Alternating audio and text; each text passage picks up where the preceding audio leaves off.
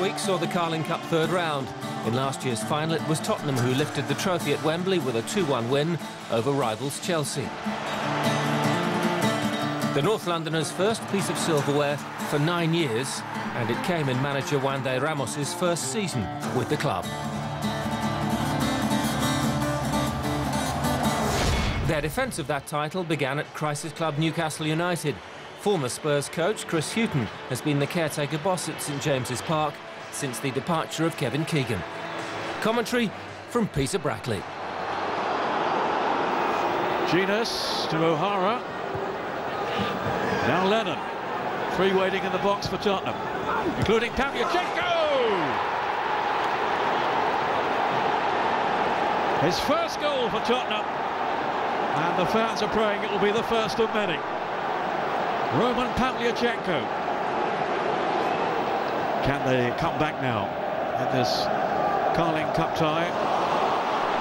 Well, they might not have the chance, because Tottenham have got a second now as they suddenly broke through to Jamie O'Hara, and they were caught absolutely cold, Newcastle. Carlacini, why did he need to play that pass then to Taylor? Put him in all sorts of trouble, and it was a very clinical finish. All credit to him from O'Hara.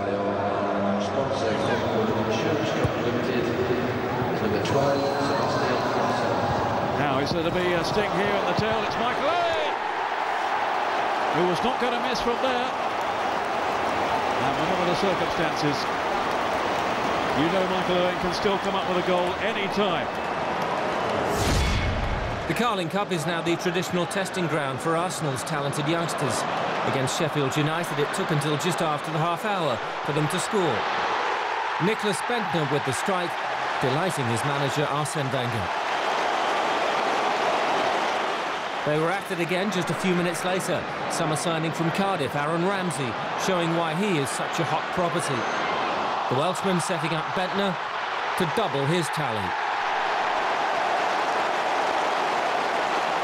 There was time before the break for a third goal.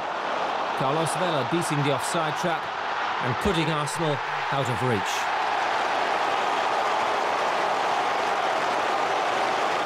With an average age of just 19, the young Gunners continued in the same vein in the second half. Vela once again showing his supreme class. The Mexican with his second and Arsenal's fourth. 2 weeks ago, Jack Wilshere became the Gunners' youngest ever league debutant at 16 years, 265 days. Against Sheffield United, he scored his first goal. 5 was not enough for Wenger's youngsters as they continued to carve open the blades. It was Ramsey again with the pass for Vela to seal his hat-trick. 6-0 to Arsenal, and a night to remember for the young Guns. In a delayed second-round match, new billionaires Manchester City travelled to the humble surroundings of League One Brighton. A team have struggled to stay afloat, and the Premier League side struck first. Fernandez-Gelson with the deflected shot. That's the way it stayed until a minute from time. Stephen Thompson muscled through the City defence to set up Glenn Murray and draw the sides level and take the match into extra time. Brighton are stuck in mid-table in League One, but with the wind in their sails, the Seagulls continue to make the running. Joanne Yinsar putting the home side in front for the first time on the night.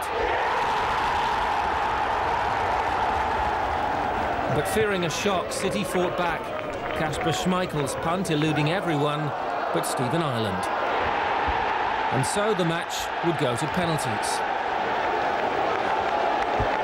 It was 4-3 to Brighton in the shootout when Michael Ball stepped up.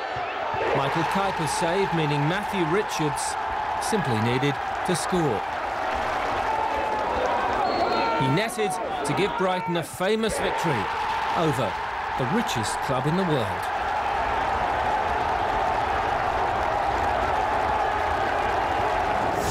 It was an all-Premier League affair at Old Trafford as Manchester United welcomed Middlesbrough. Cristiano Ronaldo returning to the starting lineup for the first time this season. Commentary from Jim Proudfoot. In from Giggs and into the net. Cristiano Ronaldo in his return to the starting lineup. with a return to the score sheet as well. Hoyt in space. Downing can find him. From Gary O'Neill, sorry. Right-footed volley, deflected and in. 1-1. Adam Johnson with the equalising goal for Middlesbrough. The deflection deceiving Ben Amos. Vidic for Presseball, who's perhaps a little bit inevitably, he's only 18, but just faded out of the game a little bit in this second half. He certainly didn't shirk that challenge. He was hurt as well by Degar, who's going to get by Pogatek, sorry, and he's off. Emmanuel Pogatek sent off for serious foul play. It's a straight red, and Middlesbrough have 25 minutes to survive with 10 men. Oh, Rigger with a terrible error. Ryan Giggs. 2-1 to Manchester United. You simply can't afford to give any Manchester United player that amount of charity. Here's Manuccio. Tevez makes his way forward. Wheater. Nani. 3-1. They're through to the fourth round, undoubtedly. And it's another Middlesbrough defensive error.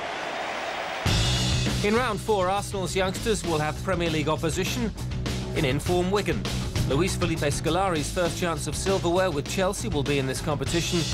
His team face Burnley, while holders Tottenham must overcome Liverpool if they're to go further in this year's tournament.